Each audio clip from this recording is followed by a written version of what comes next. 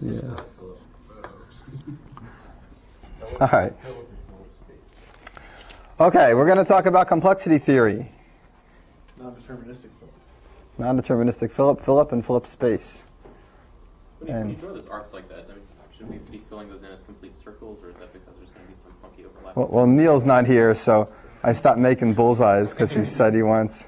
No, they're complete circles. So.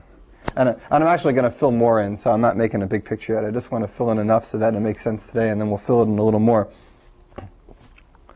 So when you talk about complexity theory, you're talking about problems that you can already solve that are for sure in the decidable area, and you're wondering about how much time and space they take to solve. So problems that are in here are in polynomial time, like checking if a list is sorted, like finding the shortest path between two nodes. Problems out here are problems that you can do in polynomial time, but you're allowed non-determinism. So if you remember what that's like from the algorithms class, you can guess stuff and then verify it in polynomial time. From this point of view, from this class point of view, it means that you can have a non-deterministic Turing machine that does it. So that means, imagine if you have to try something and then check that it works. Non-deterministically, you can have an arrow that tries all of them at the same time. So the question is, how do you determine how much time it takes for a non-deterministic Turing machine to run? We're going to talk about that because it's very intuitive. But before we do, I just want to remind you, how much time does it take for a regular Turing machine to run that's deterministic? It's the number of steps it takes for it to say yes or no. Okay, that's the amount of time it takes. And let's say a particular Turing machine, has an infinite number of inputs, and for every single input, say of size n, the number of steps it takes is bounded by some constant times n squared. Then you'd say that the algorithm runs in order n squared, just like you do for programs. So you measure it the same way. But you can't say that a Turing machine runs in n squared on a particular input. That doesn't make any sense. Like if this input is 7 and the number of steps it takes is 49, it's true that that's n squared, but that doesn't mean that the whole algorithm runs in n squared, because maybe you have another one of size 10 and that takes 2 trillion steps. So to say that an algorithm runs in n squared or that a Turing machine runs in n squared, it's got to be something that works for every single string in the input, not just the particular one. Okay, so that's regular normal time. Space is not how many steps the Turing machine takes, but how many distinct cells on the tape it visits. So in general, if you use, say, n squared space, you had to have used at least n squared time, because you had to visit those places to write things there. So anytime you visit a cell, it takes at least one step. You can visit them a lot and go back and forth plenty of times and have your time be much more. But in general, polynomial space algorithms are going to contain polynomial time algorithms, because anything that takes polynomial time also takes polynomial space. Okay, because just doing that many steps. Other way around. Other way around? Any polynomial space problem is also polynomial time. No. If you have an algorithm that runs in polynomial time, then it takes polynomial space, because it can't.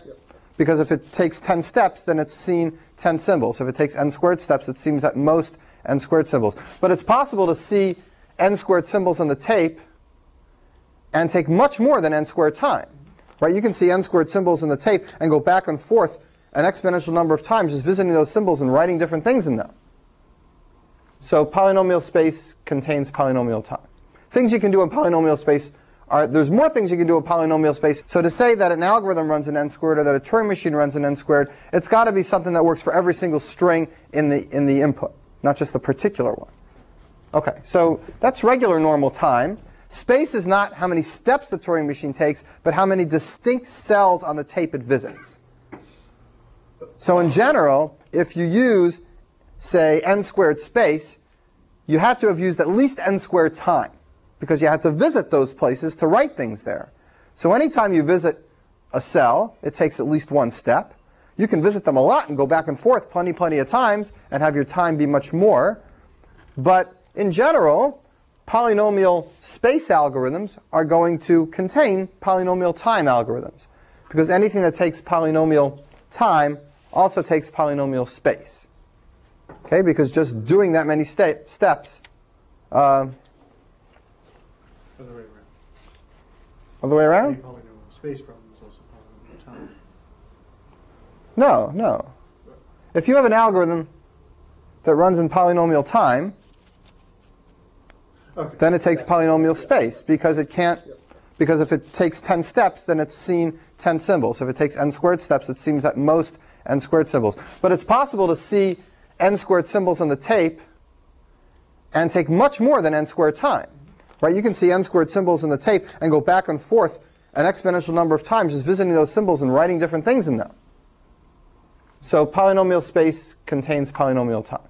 Things you can do in polynomial space there's more things you can do in polynomial space intuitively than you can do in polynomial time. And we're going to talk about particular examples of these later. All right, so before we talk about any more about the relationship between these classes, let's talk more about this class in between. I haven't proved to you that it's in between. You know that it's bigger than P. I haven't shown you that it's really less than P space yet. We'll talk about that later. But for now, what does it mean to have the time of a non-deterministic algorithm? Here's the way to think of Turing machines from now on. Stop thinking of them in terms of these detailed, low-level, transition things. Think of them in terms of more abstract things that are easier to analyze. In particular, you're going to think of them in terms of graphs. An algorithm that's deterministic looks like this. It starts in the initial configuration of the machine, and then it goes to another configuration, and it goes to another, and it goes to a few more, and sooner or later it stops and says yes, or it stops and says no. The computation of a deterministic machine looks like a straight line. Okay, and each of these dots is a snapshot of the machine. What does a computation of a non-deterministic machine look like? This is different. A non-deterministic machine starts here, and it might have more than one choice. So in order to represent this computation, we have to consider all the possible choices. And here's what it might look like. Let's say there's 4 choices. And let's say here there's 2 more choices, and out of this configuration there's only 1 choice, and out of this one there's 3 choices, and out of this one there's only 1 choice. And we keep going this way to new and newer configurations until sooner or later one of these branches ends up at a state that says yes. Then we accept.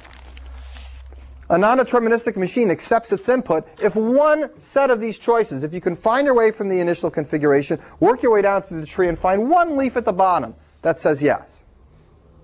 What if there's 1,000,000 leaves that say yes? That's okay, as long as there's one.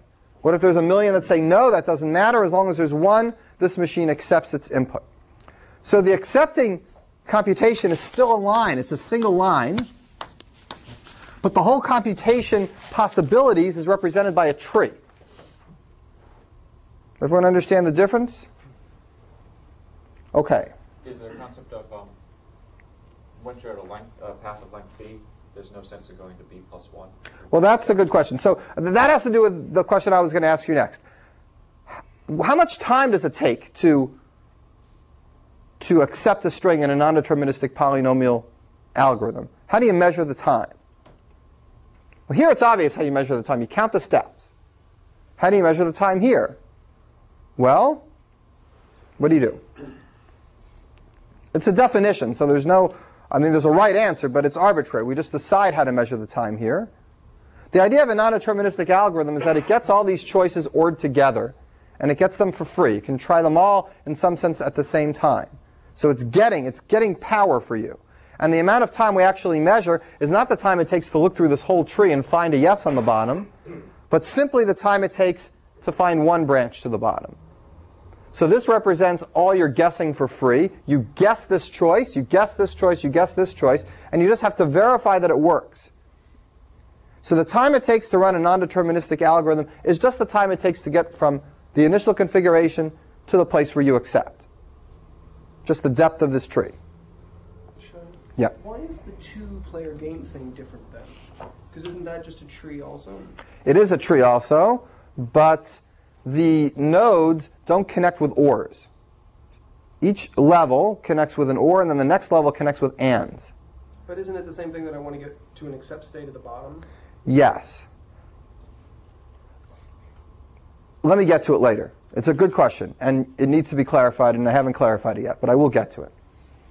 So in this case, it's just one little branch that represents the computation. What if there were lots of different places to find yeses? Then which one do we count as the time it takes to do that string?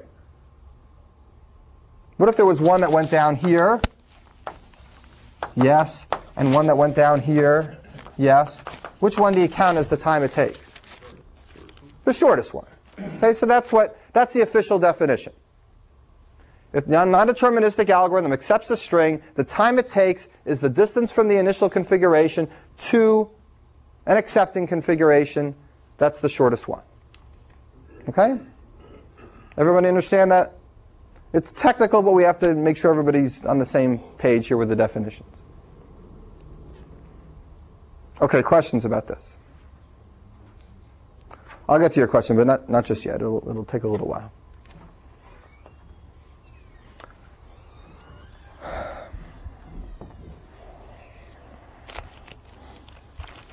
Okay, so here's the first thing I want to do. I want to convince you before we go into anything more that this picture is really true. That P space contains P, and that P space contains NP, and that NP contains P. That it goes in this order. So two of these are very, very straightforward.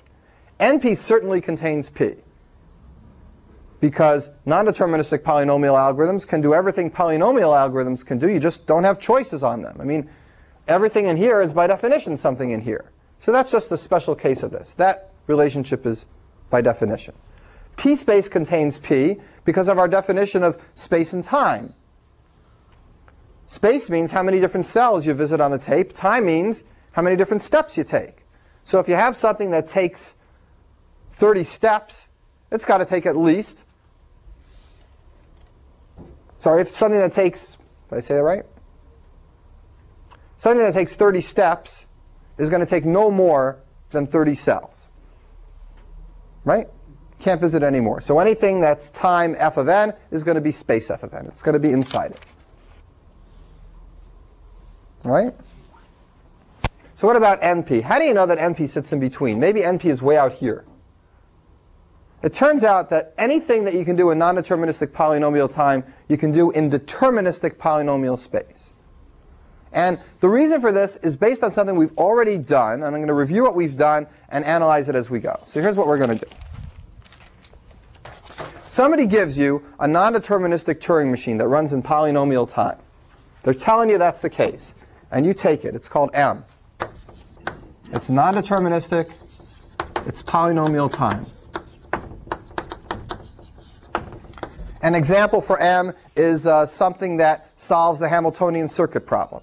It non-deterministically chooses a sequence of vertices and then checks that they actually all connect together and make a circuit.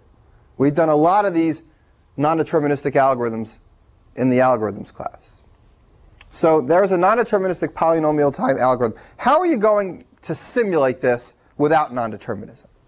If you take the non-determinism away and you have to do the same algorithm without the non-determinism but just determinism, what do? We talked about this when we went ahead just to prove that anything non-deterministic done in a Turing machine could really be done deterministically. So let's do it, but this time let's keep our eye on how much time and space we pay in order to do this simulation. Okay? So we're going to do the same simulation, non-determinism to determinism, but let's watch what happens to the time and space. Let's see if it grows. All right, what do? How did we simulate non-determinism? We can make this picture again. Here's a non-deterministic machine. It's essentially a big, big graph like this. The machine describes to us the choices at every step. And we can build this graph, or this tree, as deep as we like, and it represents the possible computations of this machine. And what we want to do in order to decide whether a string is accepted by this machine or not, this machine's magic. It just makes the right choice and finds it. If we want to do this deterministically, we actually have to look through this tree and find a path that goes from here all the way down to a leaf that has an accepting configuration. So how do we do that deterministically? We just do a brute force kind of algorithm. Let's say that the maximum number of choices at any node is 4. Say it never gets bigger than 4. There's going to be some maximum number of arrows that come out of a node. If the maximum's 4, then here was our plan. We have one tape that we keep the input on, and we leave that separate. We have one tape at the bottom here that's used for simulating the program of this non-deterministic machine. And then we have one tape that tells us which choices to make while we simulate. So the first thing we do is we simulate this machine with one step. And that one step can either be, and I'll expand this over here, it can be a 1, a 2, a 3, or a 4, corresponding to these 4 choices. So we write our deterministic Turing machine to generate these numbers in order on this tape. And then we take the finite state machine of the non-determinism, and we go ahead, look at this input, and simulate it, making those choices one at a time. And we check after each one whether we have succeeded and hit an accepting configuration. Now, after one step, we're not likely to find an accepting configuration, so we go on and do it now for 2 steps. But now for 2 steps, what's it going to look like? You can do 1, 1, 1, 2, 1, 3. Let's do just this example. 1, 1, 1, 2, 1, 3. You can also do 2, 1, 2, 2, 2, 3. Then you can do 3, 1, and 3, 2. And then you can do 4, 1, and 4, 2.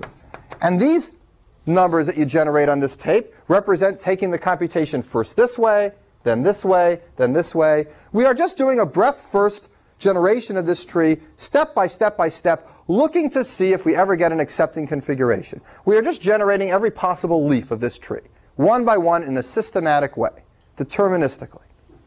And you could write a Turing machine to generate these numbers deterministically and simulate each time. Isn't that on the tape growing exponentially, though?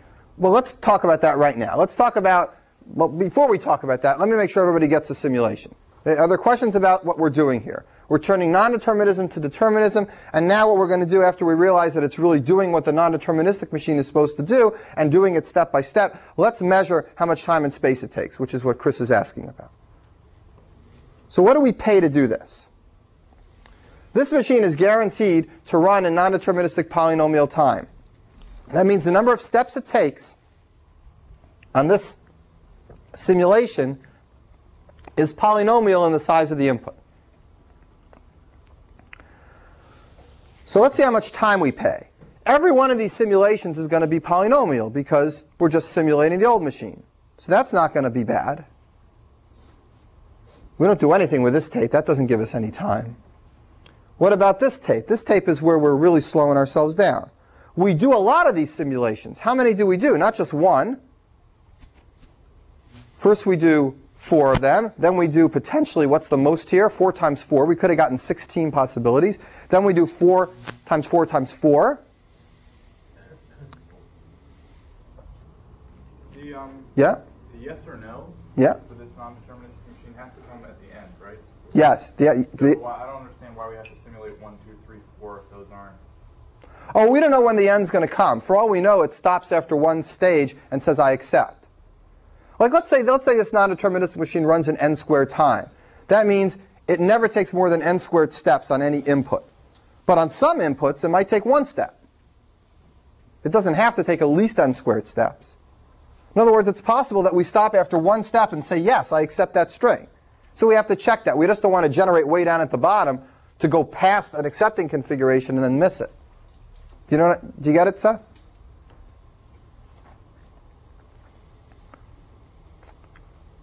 All right, well, how far might we go here? Here's 1 step, here's 2 steps. You got to go 3 steps. How many steps do you have to go?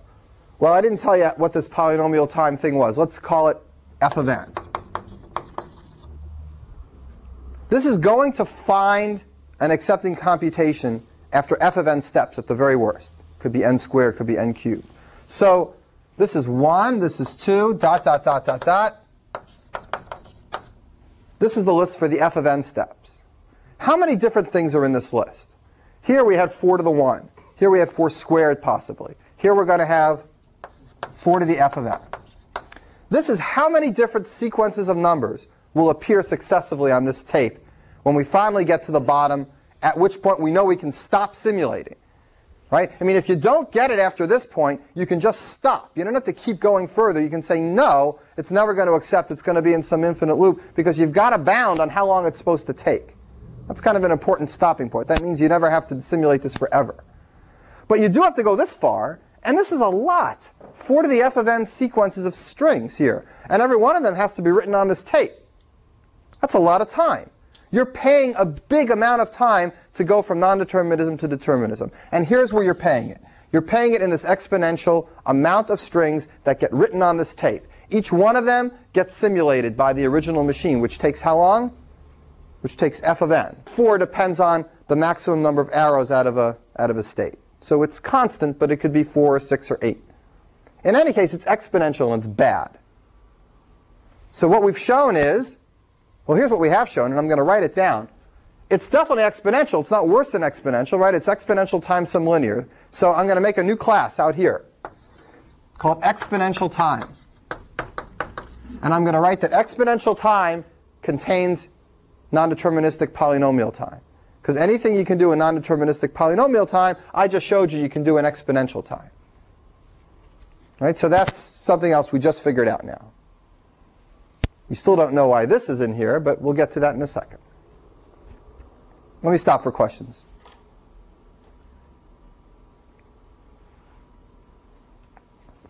All right, so this is at the heart of the P equals NP question. The fact that when you go from non-determinism to determinism, you pay for it with exponential time.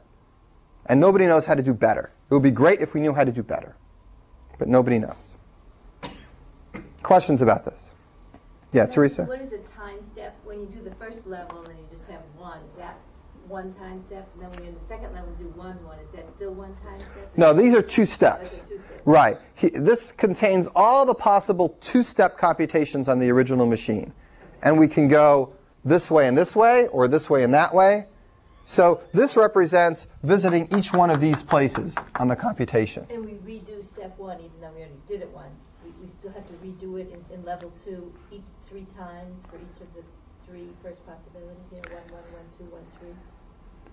You don't just like copy it. You could store it somewhere and then continue from where you left off. But it wouldn't help the time too much. Because you got to go find it? Or Because even if I just counted... We counted that as 1 step rather than 2 the next time. Even if I did that, even if I just counted this as... In fact, I'm really doing that. I'm counting doing this as 1 step. Okay. It's still 4 to the f of n at the end. So if I really counted doing it all the way from the beginning, it would just multiply it all by 4. When you count just the leaves at the bottom, they equal exactly the sum of all the other nodes put together. So including all of them, as opposed to just including the leaves, just doubles this number, but it won't change how bad it is or make it better. Yeah, it's a good question. I mean, there's a technicality there. And I'm really not actually including how much time it takes to get to the bottom. I'm not saying that it takes 2 steps. I just figured it takes 1 step to do this. But really, actually, it's not 4 to the f of n. According to what you're saying, it's really 4 to the f of n times, like, log f of n, the size of this number. And, I mean, it's true. But, I mean, the point is it's bad enough here. We don't have to worry about those details. All right, how much space does this take? It takes a lot of time, but how much space does it take? I want to convince you that it only takes a polynomial amount of space. And that's why polynomial space contains this. It doesn't take exponential space. Why not? Chris thinks it does, right? It looks like you do, because you're printing out all of these exponential multiplications of... Well, if we really do it like this and print them all out on the tape and then do them 1 by 1, it will take an exponential amount of space, and that's bad. But there's no reason we have to write them all out. Why don't we just have our machine generate them 1 by 1? So it generates 1, 1, and it goes down, and it checks it. And then when it's done, it erases this, and now it generates 1, 2. It never actually keeps them all on the tape at the same time. It just keeps one of them on the tape, erases it, and does the next one. You agree you can do that? OK. So if you do that, then what's on the tape? What's the worst thing that's ever on this tape? How long does this tape ever get? What's the longest thing? Right, it's the longest one. It's just one of these. So the amount of space that ever gets put on the tape is f of n sequences. Actually, each one is kind of long. I mean, by that time, each one is almost f of n or log f of n long. But it's no worse than f of n times log f of n or f of n squared. It's certainly polynomial. The trick is not to put all these on the tape when you do it. And that's equivalent, if you think this is too abstract, think about this. That's equivalent to if you're writing, remember that Java program you wrote that did that game with the balls? And you try to figure out a way to play that game so you get the best score? Well, one way to do it is to actually store the whole tree and then look through it. And you're computer crashes because there's not enough memory. You get a stack overflow. The other way to do it is to build the tree a branch at a time, storing only the path up to where you're up to, and then backing up and then going forward again, erasing the part that you've gone on. So, I mean, this is completely practical, and people do this all the time. You wouldn't keep all this in the memory. You just do it one at a time and create the one you want next. All right, so that shows that p space contains np. It also shows that exponential time contains np. We already know that np contains p and p space contains p. So now we're almost finished this whole thing. How do you know that exponential time contains p space? Let's talk about that, and then we'll take a break and review our figure. So here's the last enclosure, exponential time containing p space. So that means somebody gives you a deterministic algorithm. It runs in polynomial space, and you want to simulate it. Here's the tape. A polynomial amount of space is used on this tape. And you want to simulate this Turing machine and figure out what's the worst amount of time it's going to take to simulate this Turing machine. So your gut instinct, before you think too hard about it, should be, well, how do I know? It can just keep running and running. Is there any upper limit at all? And this is a really important point. There is an upper limit, and it's based on a very, very, very crucial idea that comes up again and again when you analyze programs. Here's how I'm going to simulate this polynomial space deterministic machine. I'm just going to run it. And I'm just going to keep track of how much time it takes. Right? So it's running and running, tick, tick, tick, tick, tick, tick, tick, lots of times going by. But I know that I'm never going to use more than this polynomial amount of space. I run it and run it and run it, and it's not ending. And it runs and runs and runs and runs, and it goes on and on and on, and it runs, and 280 years have gone by, and I left a little note in my will for my kids to keep running it, and it keeps running. So what have I shown? I've shown that polynomial space is contained in infinite time algorithms. Well, that's true. So can we knock it down a little bit better? Can I knock it down for exponential time? Can I leave a little note to my great-great-grandchildren to say, if it ever takes more than this amount of time, stop. You're never going to accept it. That's what I'd like to do. Everyone understand what I'm hoping for? If I can't do that, then I'm really stuck. There's no way for me to have any time bound at all. But what I want to convince you is that if there's a polynomial space bound on your Turing machine, then there's no issue of undecidability or infinite loops. You can always stop at a certain point and know for sure whether the machine is going to accept or not. And here's why. Let's say this machine has 3 states. And let's say it has 2 symbols, 0 and 1, and the blank, of course. So 2 symbols, 0 and 1. And, of course, the blank. So polynomial space means that only a polynomial amount of spaces have 0s and 1s in them ever. Nothing else has been touched. And the head, of course, can be on any of these symbols. So what we're going to talk about for a moment is how many different configurations this machine can have. If you turn this machine off, you need to remember what it looked like so you can start it up again. There's only going to be a limited number of configurations the machine can be in. And because of that, if you let it run long enough, it's got to hit all of them. And if it ever goes from 1 and hits that same one again, then you know it's in a loop. Just like the finite state machine hit a loop on the same string of symbols. Now this doesn't happen often with Turing machines. If you don't have any space bound, you have no idea if the machine's in a loop because it can keep using new tape cells and the configuration keeps changing and changing. But if you restrict the machine to just using this much space, you've essentially bounded that machine's computation, and it doesn't have an infinite variety anymore. It has a bounded variety. Just not a finite number of computations, but finite relative to the input. So for example, let's say this polynomial space algorithm is n squared. Let's just give it a number. And let's say I put in an input of size 10. That means that I have how many cells here that could possibly be used? 100 cells. Right? 100 useful cells on the machine. I know the machine will never, ever go past 100 cells. I'm guaranteed. I'm given that.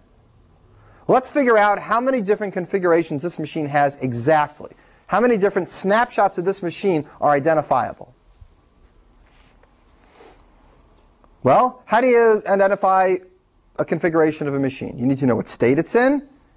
You need to know where the head is looking at. And you need to know what the tape looks like. Now, the tape is essentially finite here. There's only 100 cells. How many different sets of zeros and ones can I put in these 100 cells? Two. It's like how many binary numbers are there that have 100 digits? 2 to the 100th.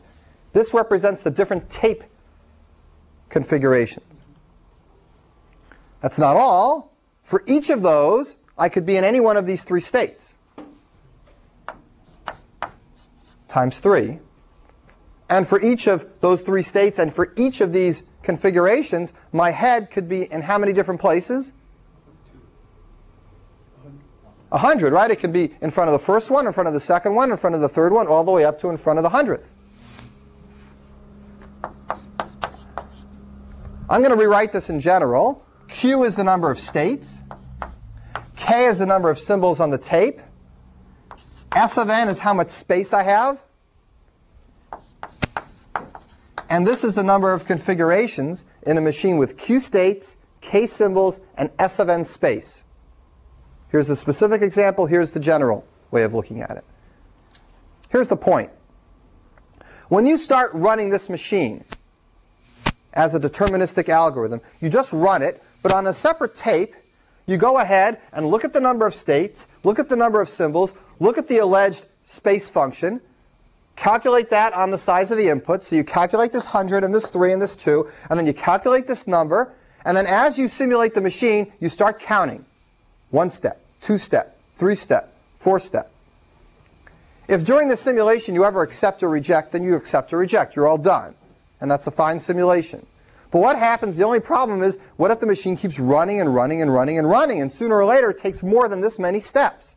At that point, you know that two configurations that are identical have occurred during this computation. If that happens, it means you did something like this. Configuration, configuration, configuration, dot, dot, dot. 2 million later, configuration, there.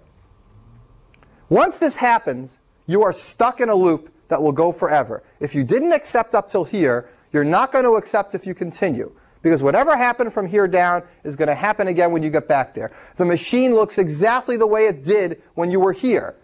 If you turned it off here and you went down this loop and turned it off again, and you asked the person what's the difference, they would not be able to tell any difference in the machine. It looks the same. So it's in an infinite loop. The point is, if you have a space bound on your Turing machine, you can tell if it's in an infinite loop by counting enough steps. When it's past the number of configurations in the machine, you know there's an infinite loop. OK. Are there questions about that idea?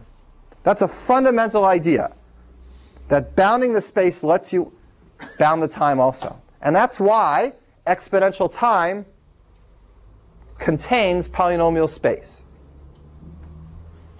Here's the exponential time. This much time to simulate S of n space.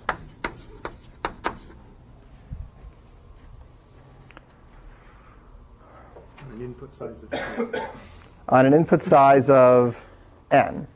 Right.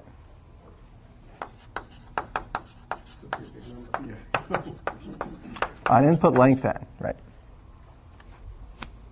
Space Tm. All right. Questions about this? Stuff tricky, huh? So this picture is now justified. It really does have that hierarchy and that structure.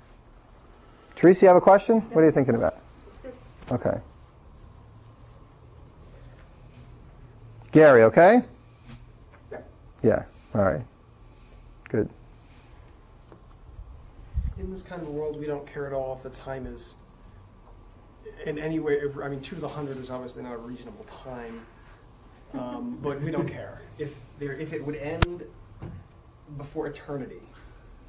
That's right. Good enough. Well, this is right. Well, it's exponential time, right? There's super exponential time too. It's not that. It's not 2 to the 2 to the something. You're thinking this is weird? There's a problem that you can prove. It's one of the few problems you can prove actually requires exponential time. There's a problem that you can prove actually requires exponential time. It's not exponential time complete, where if it's solvable, then everything else is solvable. It's even stronger than that. It really needs exponential time. And it's not some whacked out weird problem. It's take two regular expressions where you're allowed to do this. Instead of just 0 star and 0 plus 1 or something, you're allowed to put in stuff like this, 1 to the 10th. You're allowed to use exponentiation, just like in your regular expressions you use in any language, where they probably let you do just that. Two regular expressions that let you do that, are they the same, yes or no, has to use exponential time. So don't start writing algorithms to do that. Regular expressions are hard to compare. Do they generate the same language? Very, very hard. That's way out here. So yeah, it's not practical, but that problem is one that a naive student is going to try to do one day. And it's nice to know that better come up with a better way to do it. Other questions about this? All right.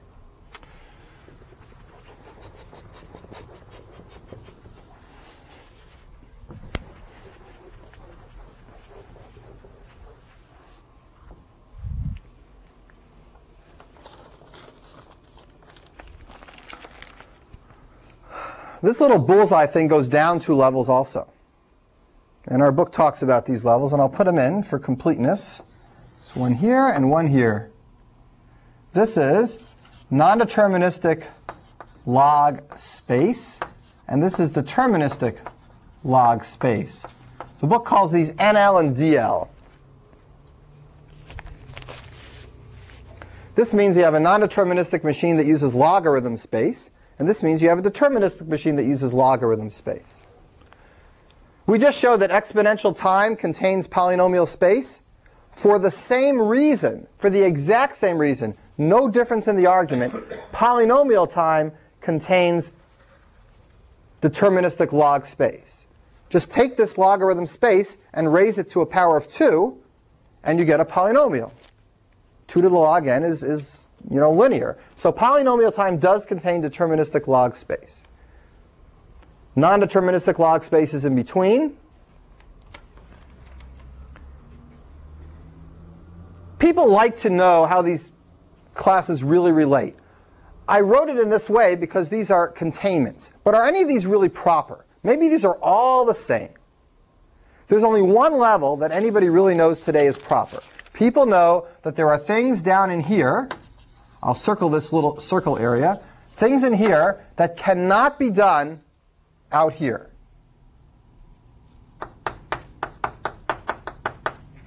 So there is really a difference between this level and that level.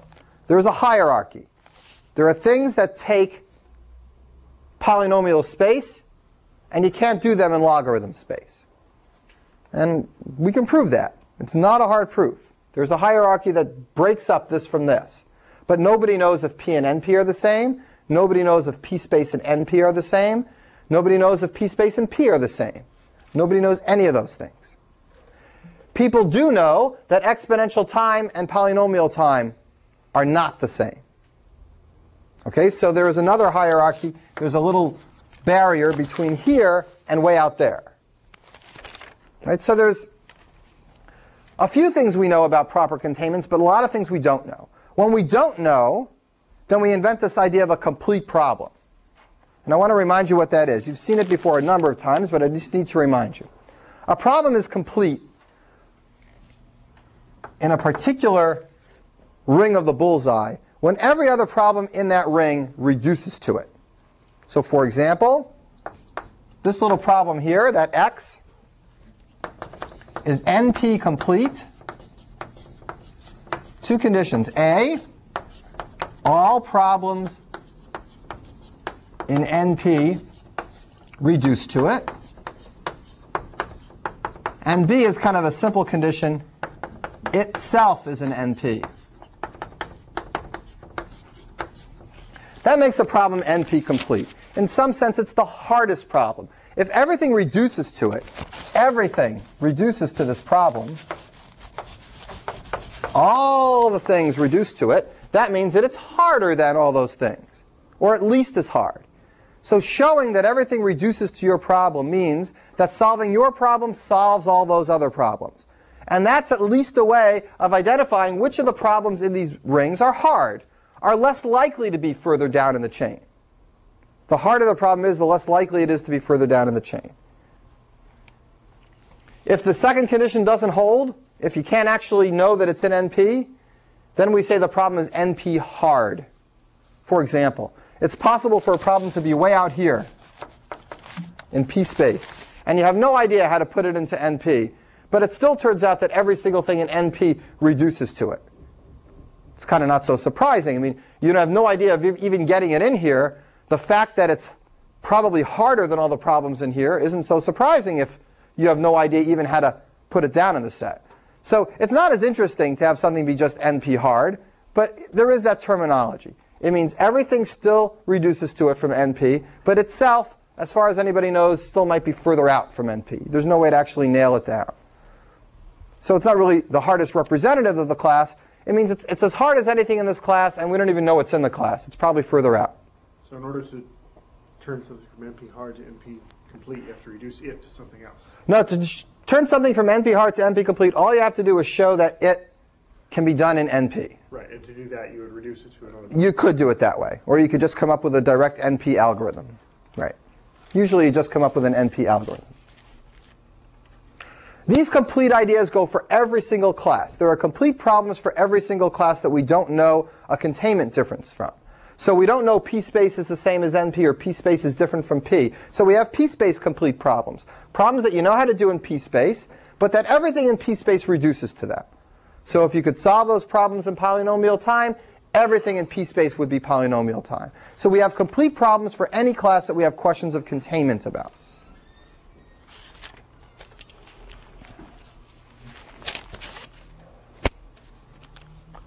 Okay, I think we need to stop for a minute just to look at the diagram, digest what we've done. I'm going to do some more specific stuff in a minute, but let's just take a minute and look at this picture. What's missing in this picture? If you were just looking for patterns, even if you didn't understand a thing about what these classes meant, there's a pattern that's kind of missing. There's something that we didn't put in. We didn't go further down and do log time. That's true. That would be even inside here. But there's very few things you can do in log time. And you know why? Because usually you have to look at the whole input to do anything. And log time means you're looking at, you just have very little time. But people still like the idea of log time. So you know what they do? They just kind of invent that, all right, here's your input, and here's your special tape, and we'll just count how many steps you take on this special tape. But anything in log time means you can actually solve the problem without looking at the whole input. So there's hardly anything useful or interesting like that. Searching. Things like searching. Searching on a sort of... Like log n time, sure. Things like searching, right. I guess that is interesting. I take it back. What about log space? I mean, you have to look at the whole input. Doesn't that take n space? Is there anything less than n space?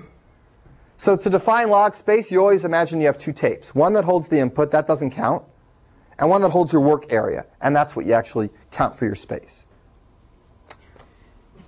It's reasonable, really, because you want to really check how much extra space you use. And there are lots of things you can do with just log extra space. But there's still something missing here. Michael's right, the log time's missing for a reason. But there's something else that's missing for a reason. Right, how come I didn't put non-deterministic polynomial space in? Right, I stuck in non-determinism at every level, and I didn't stick it in after polynomial space. I just left it be deterministic. So it's not there because it's the same. dp space is the same as np space.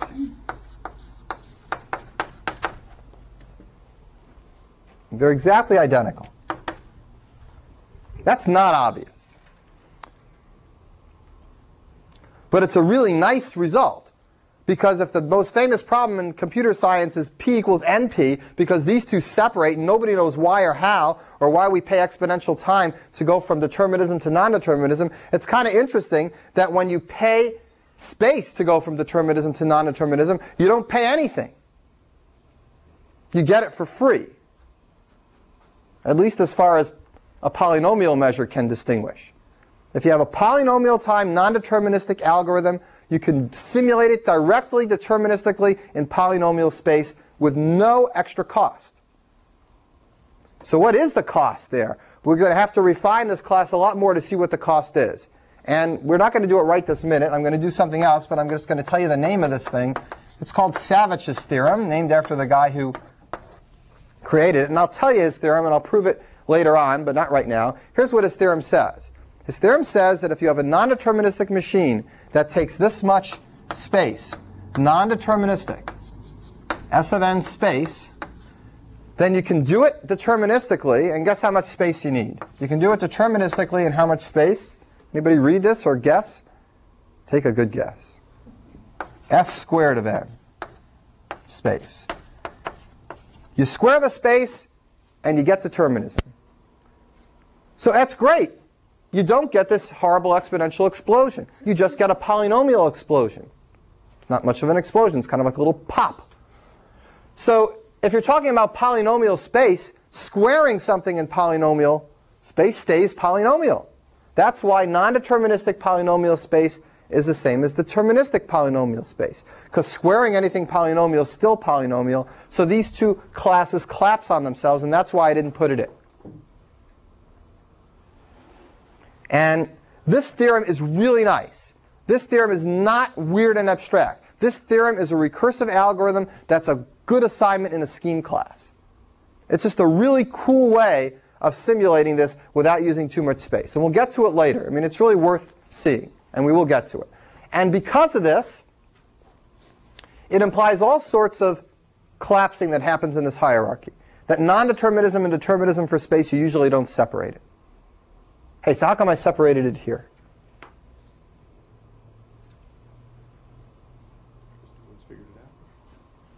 Well, I mean, I should be able to, what could I put around n log space? According to his theorem. I could put d log squared space. And I could do it. But I can't put d log space there. These two aren't the same. Although it's true that I could put a circle around n log space that says d log squared space. These are particular functions, not just general polynomials. And that's why here there's a difference and here there's not. OK?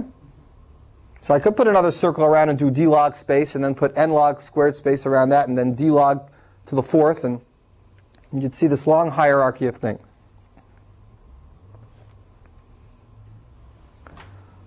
All right, we'll get back to Savage's theorem in a little while. Are there questions before we go on? Questions about the big picture? Anything about this? Right. I want to do two more neat things today. One is Savage's theorem, which I'll do at the very end because I think it's really neat. And one is about p-space complete problems to show you an actual reduction of a p-space complete problem. But before I do it, I just want to give you a sense of at least what theoreticians do when they see this diagram. They really like this stuff, and they look at it, and they love to figure out more explanations and relationships between these classes. So they come up with all sorts of new definitions. And the more carefully the new definitions fit in with this picture, the happier and more elegant they feel it is. So just to give you an example, and I'll talk about this example on another day in more detail, but just one example. Here's a non-deterministic Turing machine. We talked all about it. You know, it's got these choices. And if either this or this or this leads to an accepting configuration, we say yes. You all know what a non-deterministic machine is. I once mentioned when we talked about finite state machines, why don't we have something called like, instead of non-determinism, why don't we have like, non-determinism is like ORs. Why don't we have an AND non-determinism machine? Like we have a finite state machine that has two zeros coming out of a state, and instead of saying, I accept if there's a way to get from this to a final state, or there's a way to get from this to a final state, why don't I just make up a finite state machine, and the definition of whether I accept a string or not is if both these paths lead to a final state. This and this. I could make machines like that. Maybe they wouldn't be so natural, but if I had given you lots of assignments on it in the first week, you know, make a AND non-deterministic machine to accept this, you might have been able to think about it. Most of the examples I gave you worked for ORs, so it was easy to do it. But I could have given you examples that work for ANDs, and you would do that. Intersection's really easy if you have ANDs, right? So you could have done lots of intersection problems this way. In some sense, it's an accident that this was never defined, because 15 years after non-determinism was defined, this was defined. And it was defined in more generality. Here's how it was defined. It says you make a finite state machine, and every state you have to tell me whether it's an OR state or an AND state. If it's an OR state, it's like regular non-determinism. But if it's an AND state, that means both these have to find accepting configurations. And a string is accepted by this machine only if there's at least one path out of every OR, and all the paths out of every AND end up in an accepting spot. That's called an alternating finite state machine. As you might guess, every alternating finite state machine can be converted to a deterministic finite state machine. And it's this big conjunctive normal form connections of ANDs and ORs that you hold in the states. Remember, we used to hold just the ORs in the states, this or this or this or this. So now if you do that construction, you get this and this and this, or this and this and this, or this and this and this, just like conjunctive normal form. And it works the same way, and there's only a finite number, and it's all the same. Alternating finite state machines the same as regular finite state machines. But you know what happens when you take an alternating finite state machine that has n states and you convert it to a deterministic finite state machine? What happened when we took a non-deterministic machine and we converted it? What happened to the states? Potentially they exploded to 2 to the n. So you know what happens here? It explodes even a little bit worse. So people then, 15 years after non-determinism, figured, well, let's make an alternating Turing machine. What the hey? And actually, alternating algorithms are very useful, because sometimes you can think about how to do an alternating algorithm abstractly, and if you know how to convert it to something real, you can take an idea that you never would have solved normally, and you could solve it by solving it in the alternating land and then converting it to something in polynomial time.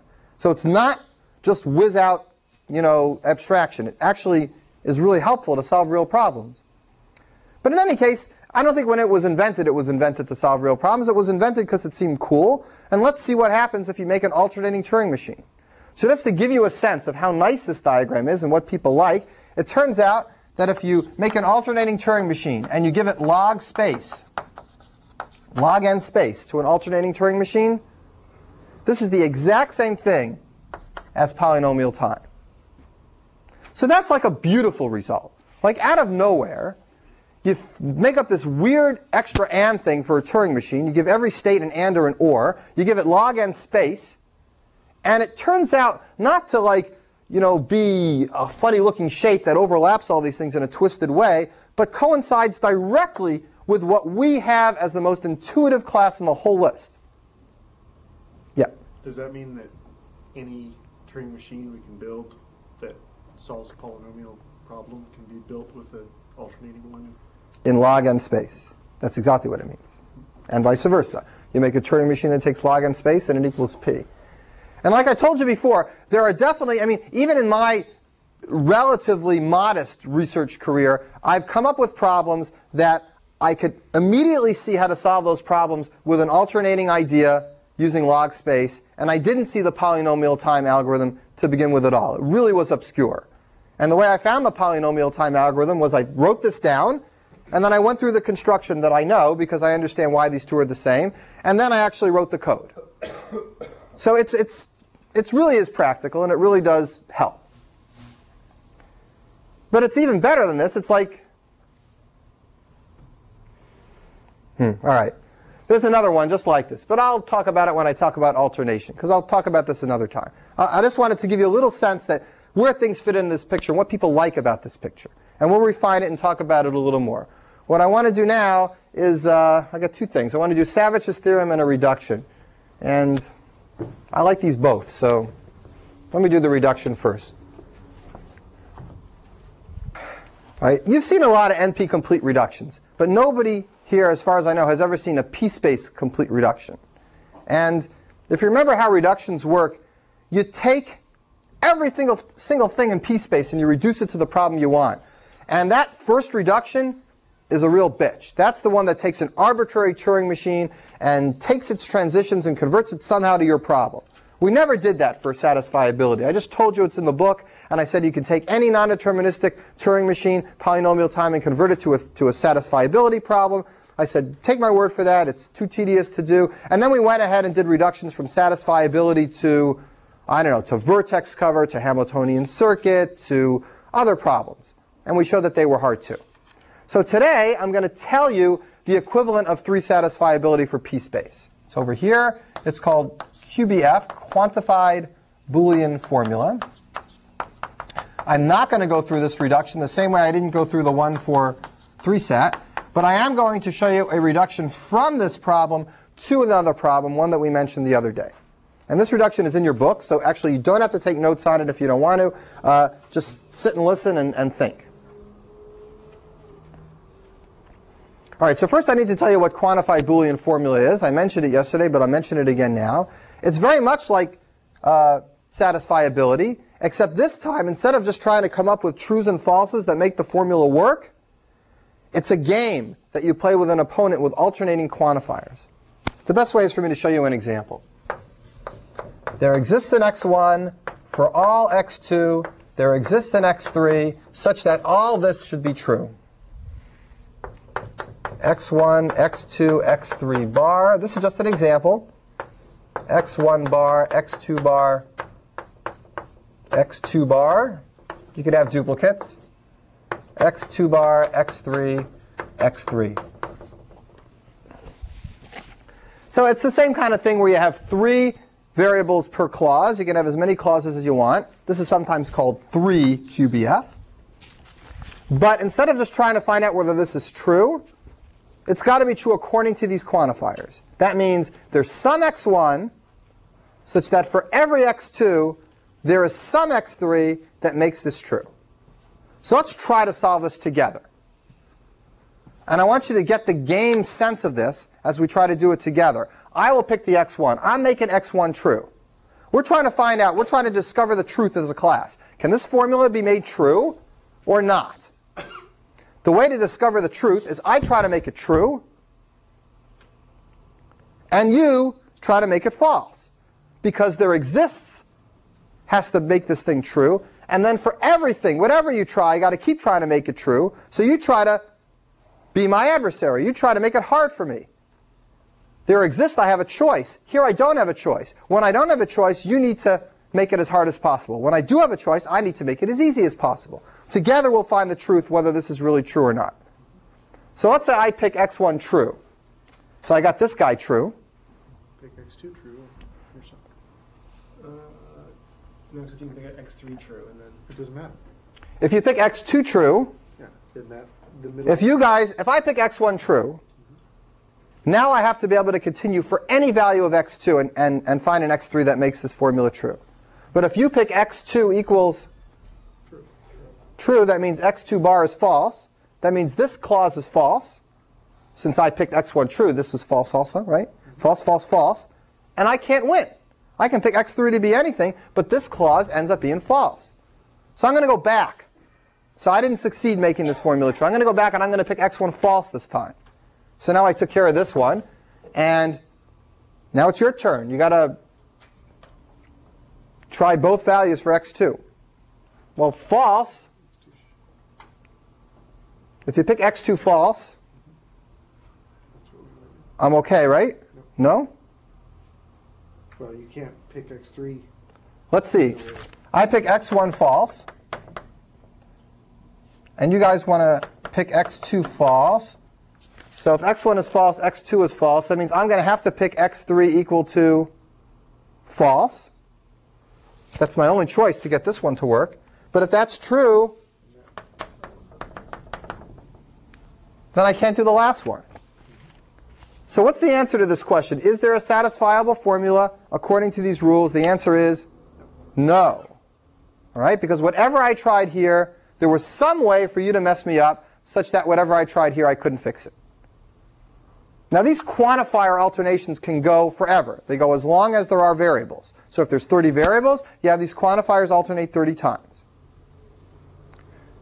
You can see that this is a harder problem than the other problem. The other problem, you just have to come up with some way to do it. Here, every time I try to do it, you guys are getting in my way. And that's what it is. It's a back and forth fight to try to make this true, and you guys try to make it false. And together we discover the truth. Just like if we play chess for 2 to the 30th centuries, we will sooner or later discover the truth of who wins when they move first. Right? If we sooner or later play all the games, we'll know how to play perfectly. That's what we're doing here, but we're actually playing all the games, and we see who wins. And this time you won. The universals win, and when the universals win, that means the formula cannot be satisfied. When the existentials win, that means the formula can be satisfied. Everybody get a sense of this? Okay.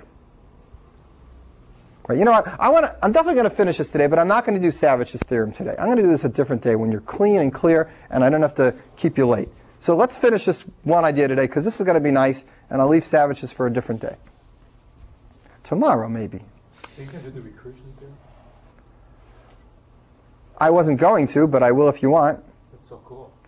Neil wants me to do the recursion theorem. That's a theorem that says that a machine can basically look at itself and spit its own description out on its tape. This is like a fun puzzle you give to beginning students anytime they learn a programming language. You say, write me a program that actually prints itself out. So here, print. Does that work? Almost. This program, when you run it, just does this. And I want it to do print. So at first you think about it for a while and you go, there's no way to do it. But you need just a little bit of a breakthrough, and you figure out a way to write a program that can print itself out. And that's exactly the trick in the recursion theorem. It's the same trick. If you can figure out how to do this for a programming language, you can figure out why the recursion theorem works. But I'm completely off on a side thing, and I'm not going to do this right now. You know what? Maybe I'll do it as a recitation, or I'll do it as an optional thing. This is as a side point. I'm trying to finish this class on Friday, and I definitely will get to and beyond what I think is a reasonable amount for one semester. Nevertheless, as you probably can guess, there's 100 other things you can do in this class. You can go on for another course, and then a graduate course, and a few more.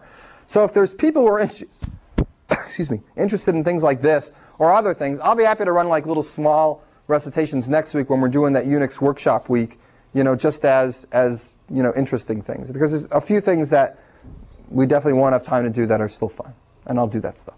But now we're getting back to this. Yeah, it is really cool. You're right, Neil. It is really cool. Didn't he interrupt? That's all right. I like getting interrupted because I get to talk more. All right. Where were we? Quantified Boolean formula. Let's try to decide how we'd solve this. You're going to write a program to do this. How would you do it? How do you write a program to solve this? I want to get a sense of where this sits. I mean, I told you it's out here in polynomial space, but how do you know that?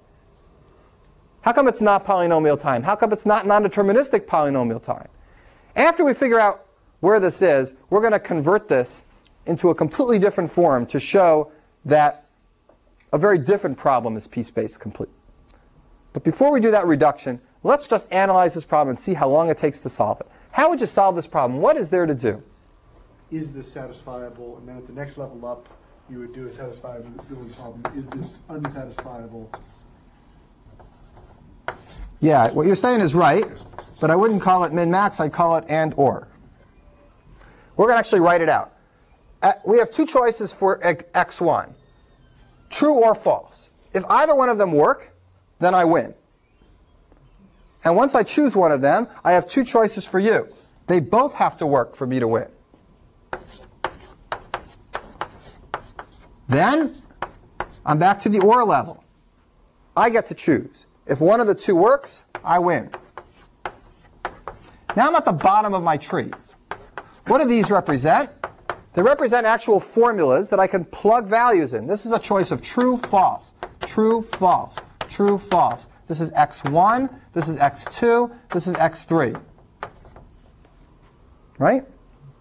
So when I get down to the bottom here, say to this one, this represents x1 is false, x2 is false, and x3 is true. and we check it. We check that formula. We check this formula. If these are both one or the other, if one or the other of these is true, then I mark this as true. I work my way back up this tree. An OR gets marked true if one or more of its children is true. An AND gets marked true only if both of its children are true. And if this reminds you of alternation a little bit, it should. That's why I mentioned it. And when you get to here, if this or this ends up being true, then you mark this true. If the thing up here gets marked true, you answer yes, there's an assignment. And if the thing up here gets marked false, you answer no, there's no assignment. Now, how long does it take to do this? How big is this tree? There's only 3 variables here, and we generated a tree with 8 leaves. If there were n variables, we would have generated a tree with 2 to the n leaves. We do an assignment calculation on each one of these. So that takes, 3 steps for each one to calculate a true or false. And then we got to take it and run it back through, doing ORs at each node or ANDs at each node. So that's going to do a number of steps equal to all the internal nodes. That's going to double this. There's as many nodes here as there are nodes here.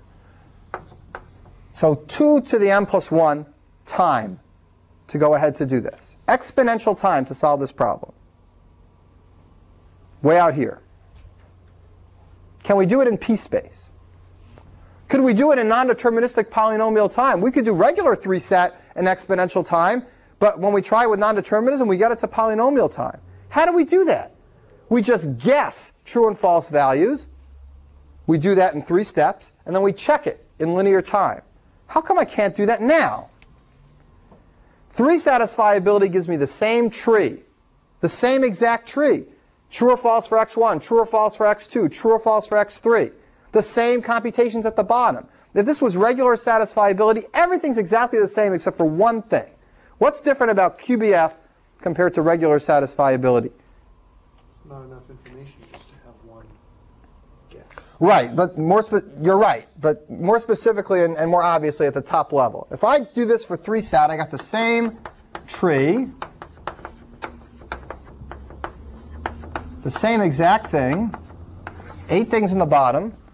And if one of these turns out to be true, then I say true. What's that mean? That means each of these nodes on the top are what kind of nodes? They're OR nodes. And if they're OR nodes, I just have to guess a sequence through, and I get it for free with non-determinism. The problem here is that I got these AND nodes at different levels. So here's what an accepting computation looks like. It's not a line anymore. It ends up being this kind of a subtree.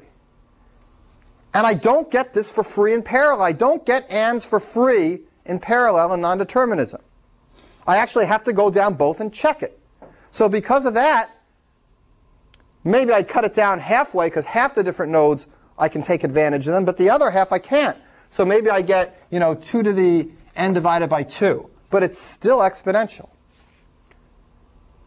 So I can't do this in non-deterministic polynomial time. I can't do it in non-deterministic polynomial time, or at least I don't see any way to do it, because the ANDs have to be traversed themselves. You don't get those in parallel.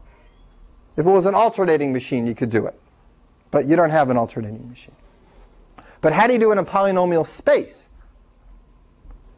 Same as trick as we did before.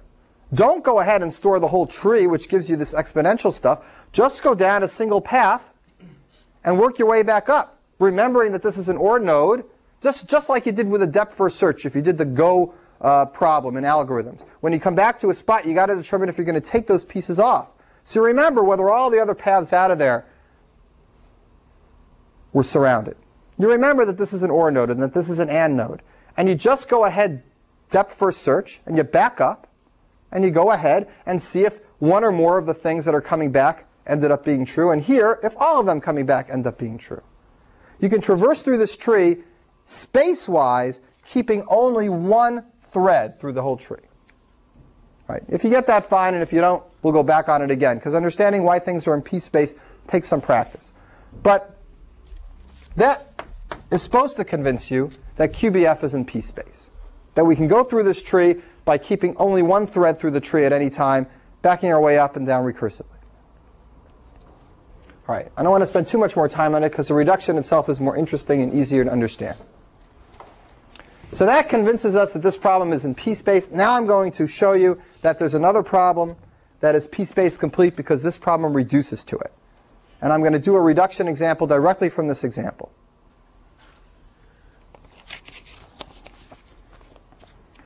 All right, so here's the problem we're going to do. We're going to do the geography game that I told you about yesterday. QBF reduces to geography. Geography is that game where everybody gets a book. And this is regular geography, not my weird version where people play by themselves, but the version where people play against each other. You pick a move, a country in the universe. The person continues with their move, starting with a letter that your country ended with. The way you think of it in mathematical terms or computer science problem-oriented terms is somebody gives you a graph, something like this. Say I start here, and these arrows represent that the last letter of this country is the first letter of this country.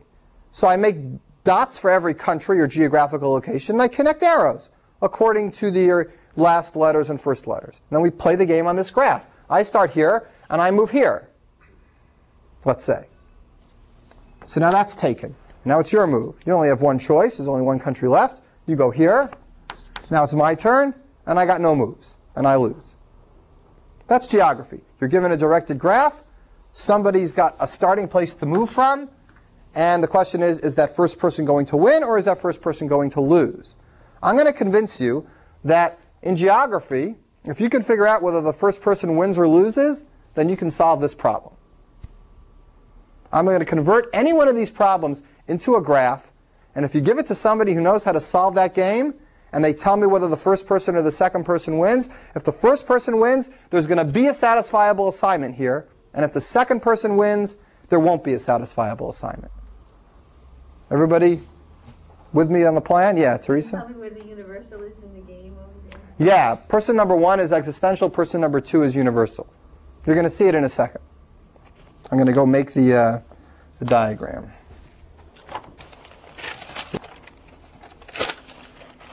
I don't know. I lost it, but I know how to do it by heart, so it doesn't matter. Here's the picture we're going to make.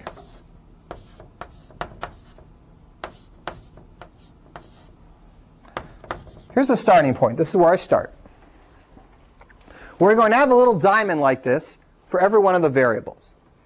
Remember how we tried to decide the truth or falseness of this before?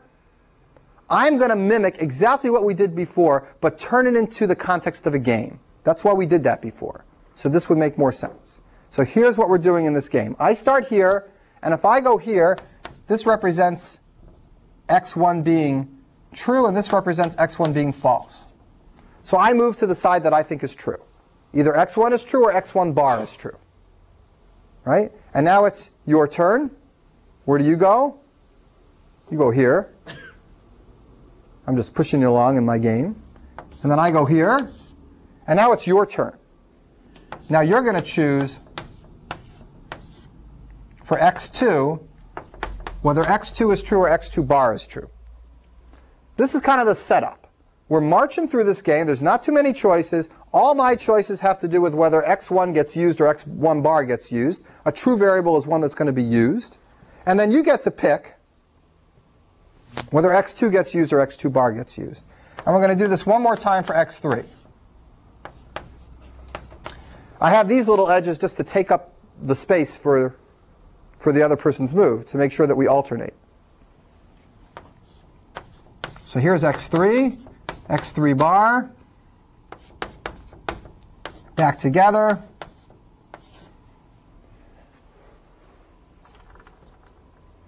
OK. So I might pick true. You go here. I go here. You might pick false. I go here. You go here. I might pick true. You go here. And now it's my turn. Is it my turn?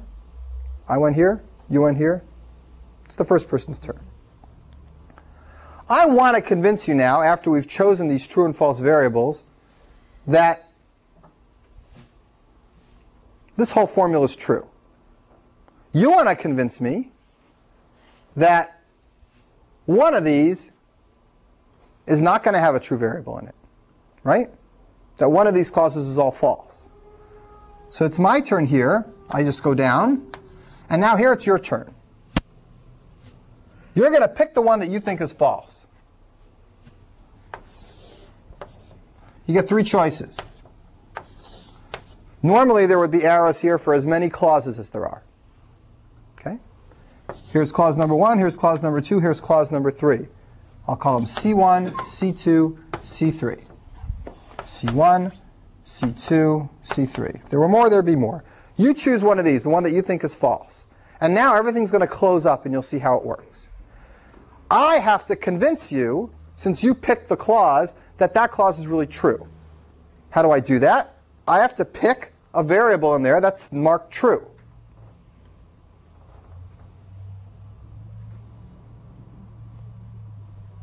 So here's what I'm going to do. C1, let's actually play this game. I'll make it more clear what to do. You guys win the game, right? Whatever I do, so it doesn't matter. Let's say I'm going to go here. I'm going to pick this side. You go here. I go here. Which side do you pick if I pick x1 true? Do you remember? X2 is also true. So you go this way. Then I go here.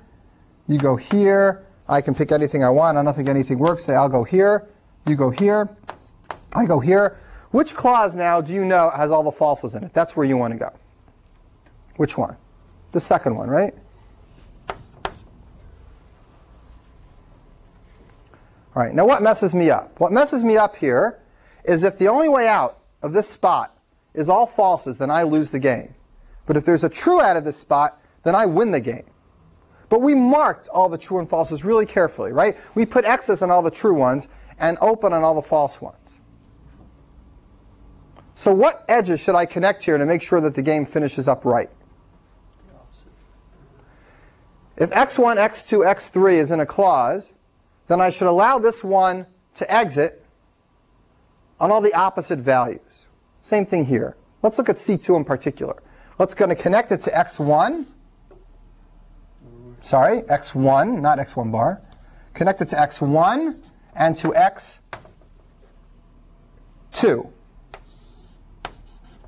When you picked this spot, you killed me. The only way for me to go out is to go to the two things that are marked false. To go to the opposite of the ones that were in there. So I lose the game. If you had picked this other clause, I would have had a way out. So where does this other clause go? C3 goes to x2 bar and x3 bar. And C1 goes to x1 bar and x2 bar and x3. The opposite of whatever these are. What's that? Oh, C1, not C2. Thank you. I'm going to erase these x's. We're going to play the game again.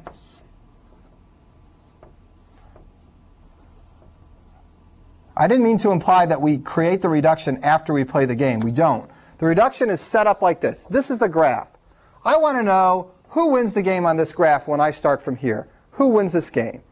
If you guys win the game, then there's not going to be any formula here. If I win the game, then there's going to be a formula here. So you know what? Can I change this formula a little so that I can win the game? Is there an easy way to do that? Then we'll play a game where I can win. Let's play this game again and see if you guys can win. I'll go this way this time. You have to go here. I have to go here. Which way do you want to go now? You guys go here. This corresponds to me picking this one true, corresponds to you picking this true. I go here, you go here. Now I go, say, this way. You go this way, I go here. Which clause do you want to pick now? If you send me back to C2 now, I'm going to win the game. I'm going to go out and go here, and then you lose. Because that's a bad choice for you guys. right? C2's got a true one open. But if you send me over to C1, if you go here, I'm blocked off here, and I'm blocked off here. If you can always send me to a clause that every single way out is blocked off, that means you sent me to a clause with all false variables in it. But if I can always find a way out, no matter which clause you send me, to a variable that's true, then I win the game. I've turned this problem of deciding the truth or falseness of this formula into a problem about a game, a kid's game. And if you can answer who wins on this kid's game, you can answer the question of this formula. So in this game, if we both play as good as possible, you guys will always win. The same way we can't get a satisfiable formula here. But if I change this formula around so that there was a way for me to win, you guys wouldn't stand a chance. I'd pick the right choice here. Whatever choice you pick, I'd pick the right choice there. Whatever clause you threw me in, there would be a way out because I would go to a true variable that's opened up here.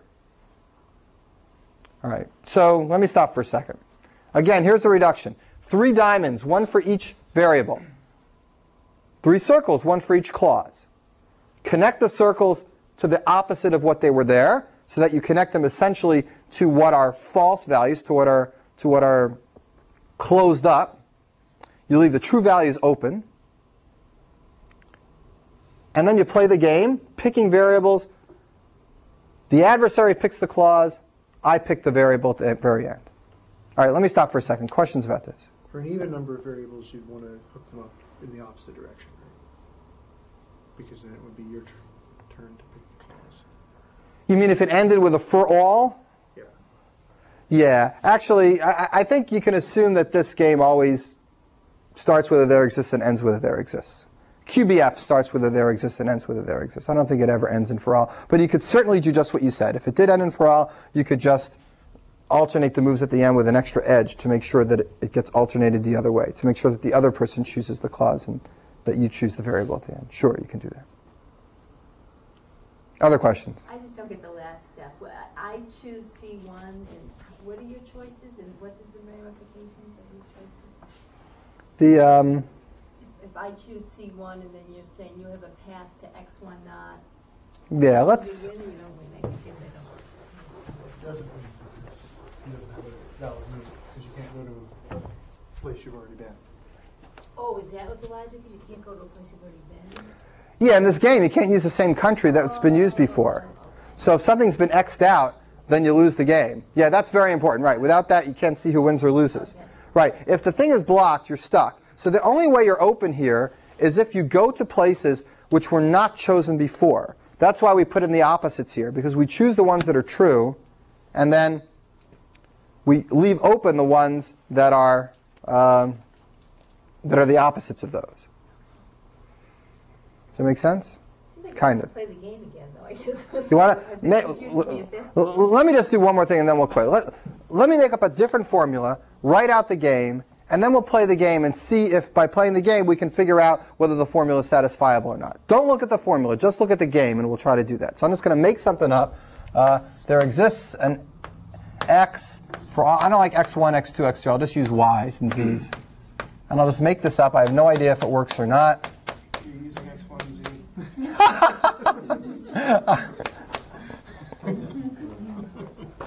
You gotta wonder. We do. Oh, man.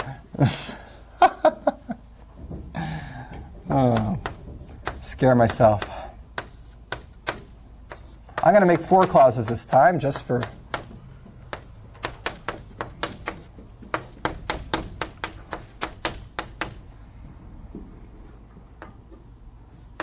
Okay, I'm only using 3 variables again because the variables take up room, but the clauses don't take so much room, so I'm going to put 4 of those in. So don't think about this problem. Don't think about whether it's satisfiable or not. Let's just make the reduction to show that this reduction really works. Let's try to show that solving the game is going to help us solve this problem, and vice versa. So here's what the reduction looks like. Make sure you can do it. It's mechanical.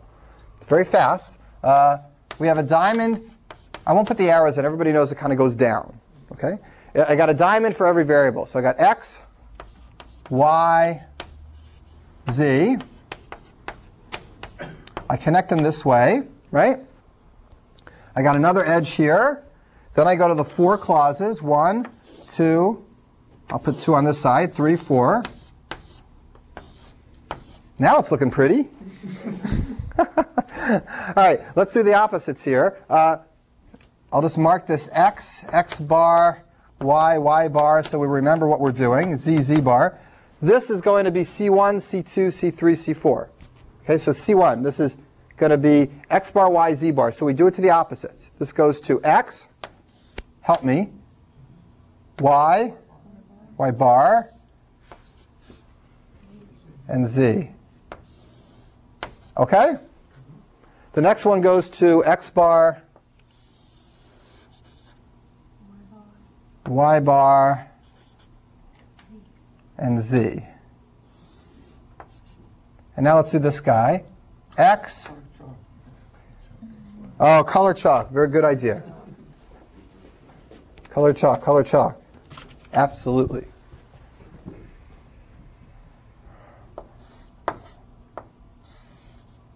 That's the pink one. Maybe it's used different colors. I know. I got another color. All right. All right. So we got pink, blue, purple, and orange. You're missing What did I miss? You're missing an arrow on each of those nodes.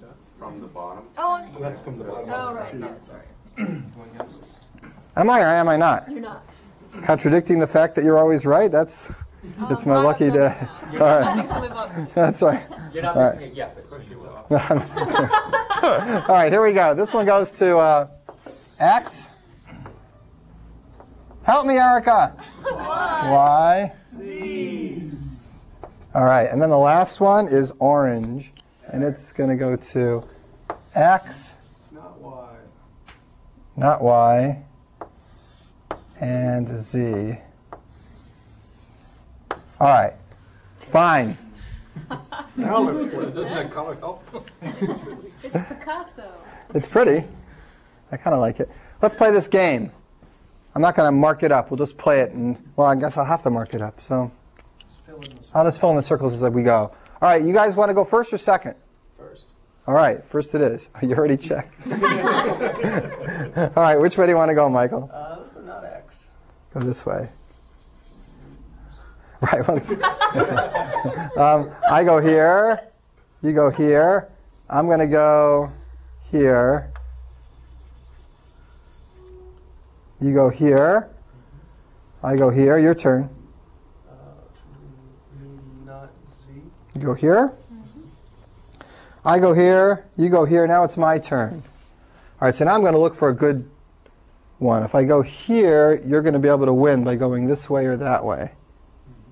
If I go here, you're going to be able to win. If I go here, you're going to be able to win. You can win everywhere. All right, so I don't like my choice here. I'm changing it. I'm going to go this way instead. Doesn't do a damn thing, right? Nope. Didn't fill in anything. All right, so you guys can win, but let's figure out the assignment that applies to that. You chose X being false. I chose anything, any Y, and you chose Z being true. Oh, false, good. So presumably, according to this set of choices, X false and Z false, this formula is going to end up being true. And I think we should be able to check that, right? X false, Z false makes this true, no matter what Y is. X false, Z false makes this true, no matter what Y is. X false, Z false makes this true, no matter what Y is. Same here. So you guys win. Now, I want to convince you that this is not an accident. This game is exactly what's going on here. This will have a solution exactly when you win. This will not have a solution exactly when you lose.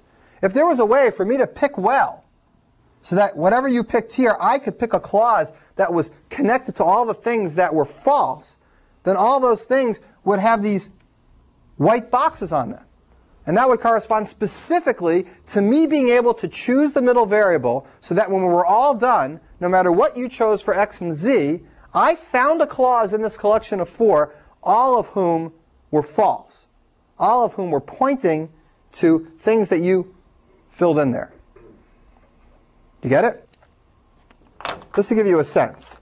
When I first thought of this alternate to this problem, where you play on your own, so I had no idea because I had never seen this paper. But this guy that I was working with it on, my co-author, he's a big shot in this field, and he had seen this paper and many other papers like it, and he quickly sketches out this idea for a reduction, which to me just seemed like, manna from heaven. Like, whoa, how'd you think of that? And then I found this paper later, and I figured out how he thought of that. But our things, have two separate stuff going on, because people don't alternate from the same spot. You have to alternate from your own spot. But it's more or less the same idea. But just to give my co-author a lot of credit, because he was a very, very clever man, and he still is, notice something really special about this graph. Are there cycles in this graph or not? Definitely cycles, right? You start here, you go back. In fact, it's a fundamental feature of this reduction to have cycles. Everyone agree? If you try to do this reduction without cycles, you get no place. The whole idea is that you block things off on the way down, and when you try to come back, you get stuck. But it would be really interesting to know whether this problem, maybe it's easy if there are no cycles. Maybe it's only p-space complete when there's cycles. Is there a way to do this reduction without the cycles? So we thought about this, and it turns out that at least, not in this problem, I don't think, but in our problem and the other problem, our problem is actually a little harder. You can take an NP-complete problem and reduce it to this problem and get a graph that's just like this, but it's got no cycles in it. And the game is a win for player 1 if there's a vertex cover for the graph, and the game is a win for player 2 if there's no vertex cover for the graph we started with. So we made a reduction from vertex cover to this problem, and that reduction has no cycles in it. So that's a really cool result. In other words, this game is hard even without cycles, or the variation that I thought of when you have two people playing on their own. That game is hard even with no cycles in the graph. The only thing that makes the game easy is when it's a tree, when there's not even an underlying cycle. But if there's cycles in the graph, that's not the hard part. It's hard even when there's no cycles. The thing was, we couldn't show it was p-space complete. We didn't make that reduction from QBF. We made that reduction from vertex cover. We made that reduction from something that was sitting in NP. And this problem is probably way out here.